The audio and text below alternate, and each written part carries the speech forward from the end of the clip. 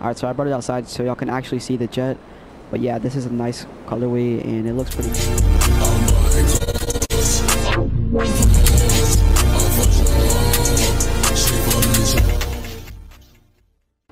Yo, what is up? It is your boy Coben back at it again with another video, and I'm going to be showing you how to get this invisible jet in GTA 5 online. This is a very simple and easy glitch, but if y'all do want more videos like this, make sure y'all do leave a like and subscribe down below. And let's just go ahead and get right on into the first steps of this glitch. Do is go to your hangar and go to this little back part right here. Just walk over to this blue circle and go to your floor level.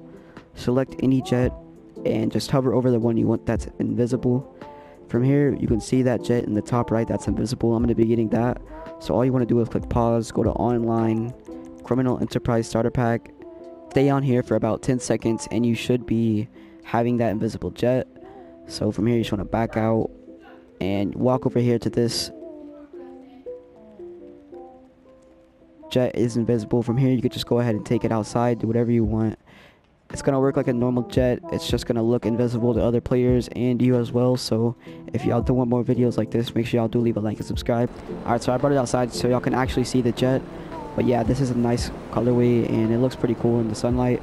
So if y'all do want more videos like this, make sure y'all do leave a like and subscribe down below.